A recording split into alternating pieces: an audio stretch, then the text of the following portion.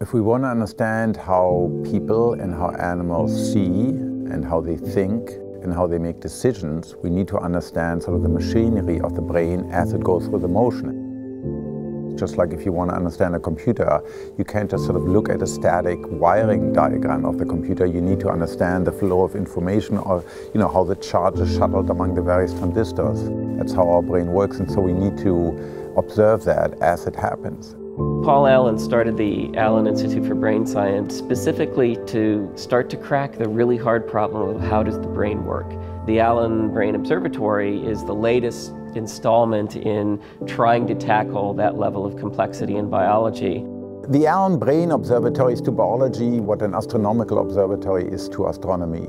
It's a very complex set of tools and instruments backed by a large number of scientists and engineers and highly trained technicians that observe on a highly standardized condition the brain in action. So in essence, it's a catalog of activity in the mouse's brain. We're imaging the activity of hundreds of cells at a time when the mouse is seeing a bunch of different images, movies, different types of patterns of light, and looking at the activity of different cells that are in the visual cortex. When you get these recordings, it's not just videos of cells firing. We're actually getting a glimpse into the types of information that the cells are processing, and in this case, it's visual information. It was really important that we include natural images, natural movies to capture some of those dynamic processes. And so we have a collection of about 120 images for the natural scenes that have some pictures of animals, some pictures of street scenes. But the key thing is that they're kind of highly varied. And then our natural movie, we were looking for something that had a lot of different types of motion, but we wanted something that was continuous, so we weren't going to have lots of movie cuts and things like that.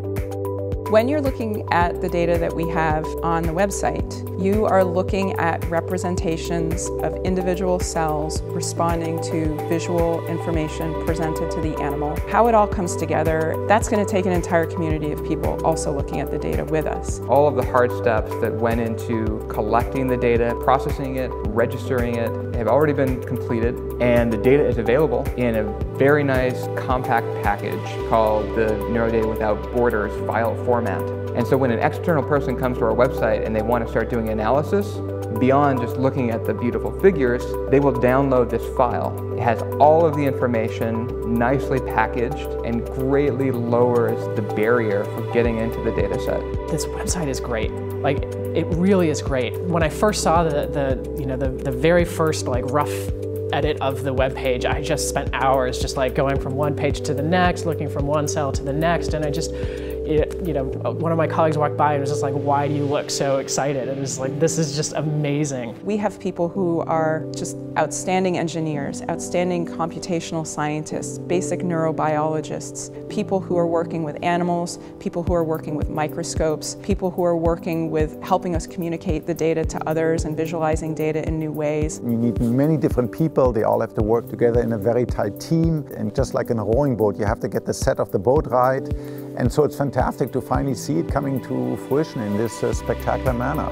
We started with very reductionist approaches to looking at where genes were turned on in the brain. That led us to specific genes which were turned on, which gave us a genetic handle on cell types.